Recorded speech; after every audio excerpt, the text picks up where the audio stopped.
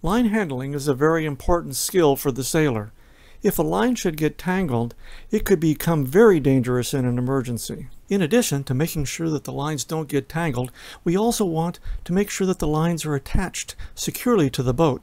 We don't want them falling on the deck, or even worse, falling into the water and dragging behind the boat. Of course, we also want our stored lines to look neat and tidy and as professional as possible. Last, and perhaps most importantly, we need to be able to quickly and easily remove the lines from storage when needed.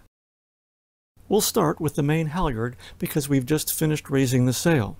You coil up the line carefully, leaving a little bit of extra line at the very beginning from the mast. Now you reach through the coil, grabbing that excess line, and then you can just wrap it around through as you're seeing me do and hook it on a cleat.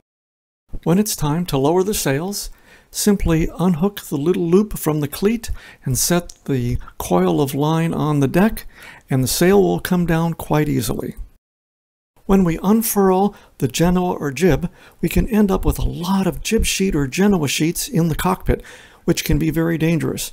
We want to stow them carefully so they don't get tangled. To keep the line from twisting and turning and becoming tangled, we make a figure 8. As you can see, I have my hand for one end and the winch for the other, and I go back and forth, and this works very nicely so you can stow the line safely. When sailing is done and you're headed back to the slip, you can coil up the main sheet very easily and then make a few wraps around the middle and then make a little loop which you stick through and then fold up and around and over and then cinch it up tight. You can also use this technique for dock lines that you're carrying on the boat. My last tip may be a little controversial.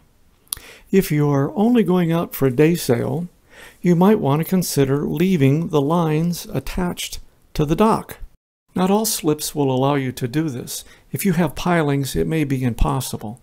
However, if you do have walkways, you will find that this is an extremely fast way to get in and out of the slip, as you don't have to measure the dock lines when you retie them every time you come back. I find this system extremely convenient. It puts the boat exactly in the same place every time I return.